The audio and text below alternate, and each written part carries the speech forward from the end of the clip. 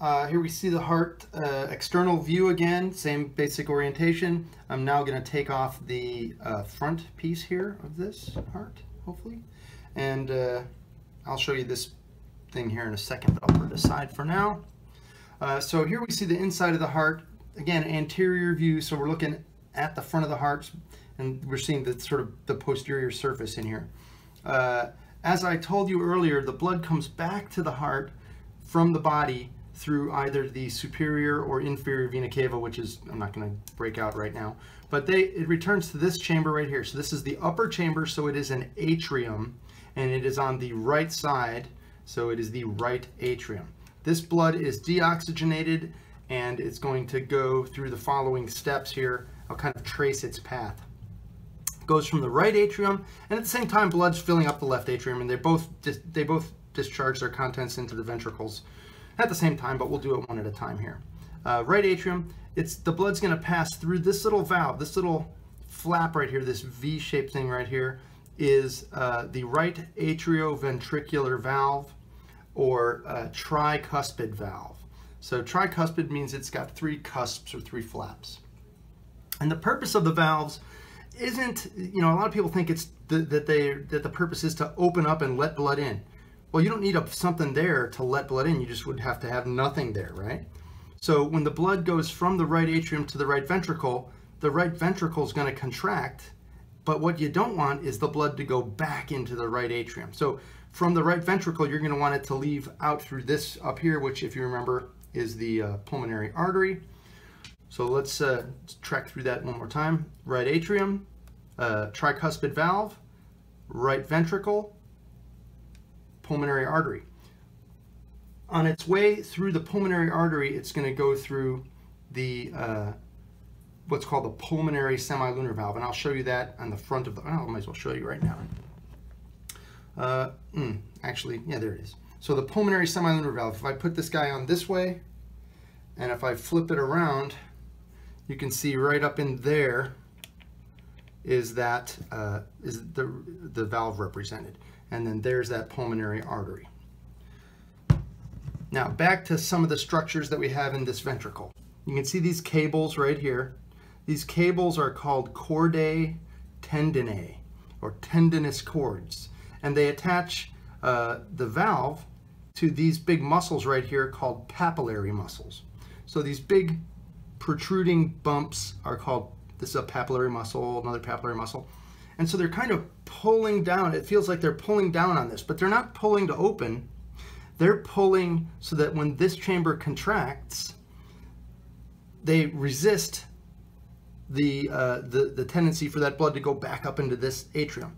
So they kind of like, as that valve slaps shut, like, they're gonna connect and kind of like hold it so it doesn't, what they call prolapse. A prolapsed valve would be one that flaps the wrong way. If you've got a valve problem, you're going to have some noises that the heart will make called murmurs. So a murmur is just like leakage of blood back into the atrium, which is not something you want. So the blood has just left the right ventricle into the pulmonary artery, pulmonary trunk, which branches into pulmonary arteries, goes off to the lungs to get oxygenated. Then the blood comes back to the heart, and if you remember, it comes back to the heart through these little guys. You see these little black dots in here. Well, these little black dots are connected to these guys, and if you remember from the other video, these are pulmonary veins. So you've got the left side pulmonary veins and then the right side pulmonary veins over here. And the blood is oxygenated, having just gotten back from the lungs. So here we are in the left atrium. The left atrium's it has its own little auricle. You can see one kind of, the remnants of one right there, that's from the front piece. The blood's gonna go through this valve right here, and this is the left atrioventricular valve, or bicuspid valve. You might also see it called a mitral valve, and I'll explain that here in a second, but we have tricuspid and bicuspid. Now, how do you remember which side's which? Well, the left side of the heart has a thicker wall, so the left side has a bigger job to do. It's gonna pump blood to your whole body. The right side only pumps blood out to your lungs and back. It's a shorter trip, lower blood pressure, not as strong. So left side is stronger, and this is the way I remembered it. If you ever ask a little kid to show you their muscles, they always show you their biceps. So if you want to see if you want to see how strong the kid is, they're going to show you the biceps. So bicuspid, strong side of the heart, which is the left side. Mitral valve means it's like a mitre, which is the name that they call the hat that bishops wear and cardinals. So the Pope wears a mitre. So if you say, does the Pope wear a funny hat? No, he wears a mitre. I guess it's funny. So now the blood here is in the left ventricle. We still see chordae, tendinae, and papillary muscles, which do the same job as they did in the right side. They prevent the blood from going back into the atrium, and they prevent valve prolapse. So when these ventricles contract, the right ventricle pumped out to the pulmonary artery, the left ventricle pumps it right up here to the aortic semilunar valve. So there's a semilunar valve at the exit of both ventricles, this one being the aortic and the other one that I'd showed you being the pulmonary semilunar valve. So here's this big aorta and aortic arch.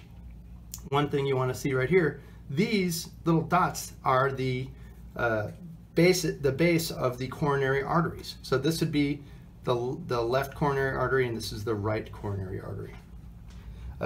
Couple of other things. This bit right here, this centerpiece, is called the interventricular septum. So it's interventricular between the ventricles, and a septum is just a barrier or wall between the ventricles. Some more sites of interest. In the wall of this atrium, between the right and left atria, is this little depression, and it's a little disc-shaped depression. This is called the Fossa Ovalis. It's an oval-shaped depression, fossa. And it's the remnants of what, when you were a fetus, was a connection between the right and left sides of the heart. This was called the Foramen Ovale. I don't think you guys have to deal with that till the end of this semester, but that structure is the remnants of what used to be a hole between these two chambers, and it is in the newborn, and in you it's called the Fossa Ovalis.